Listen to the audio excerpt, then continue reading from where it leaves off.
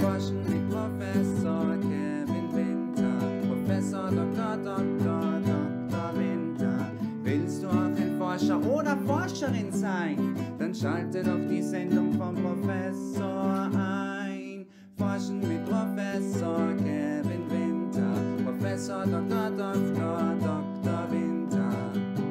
Oh, hallo kleine Forscherin, kleine Forscherin.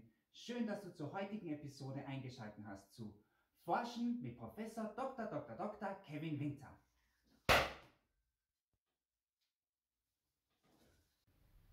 Das heutige Experiment trägt den Titel Die magische Wasserleitung. Dazu möchte ich das Wasser von diesem Glas in dieses Glas bekommen, ohne es einfach umzuschütten.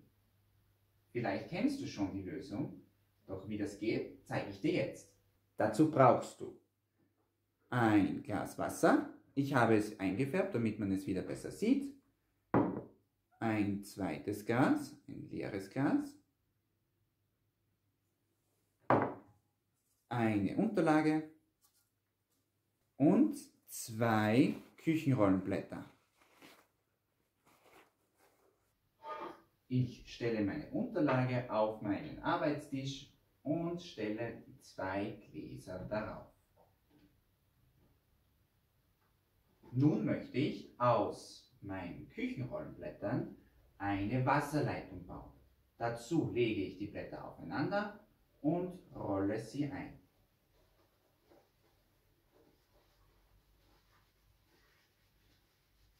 So.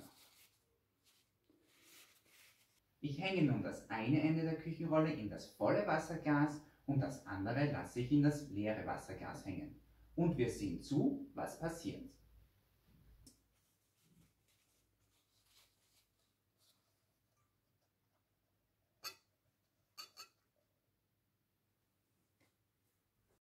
Nach einiger Zeit kannst du beobachten, wie das Wasser in das leere Glas tropft. Aber warum ist das so? Papier besteht aus vielen Fasern. Zwischen diesen Fasern existieren viele kleine Hohlräume. Sind diese Hohlräume langgestreckt, werden sie auch Kapillaren genannt. Kommt nun so eine Kapillare mit einer Flüssigkeit, zum Beispiel Wasser, in Berührung, tritt der sogenannte Kapillareffekt auf. Das Wasser steigt durch diese Hohlräume nach oben. Dieser Kapillareffekt tritt auch in der Natur auf. Auf diese Weise können auch die höchsten Bäume der Welt mit Wasser versorgt werden. Dieses Experiment kannst du leicht zu Hause nachmachen. Vielleicht hast du auch eigene Ideen. Schick mir doch ein Foto oder ein Video von deinem Experiment.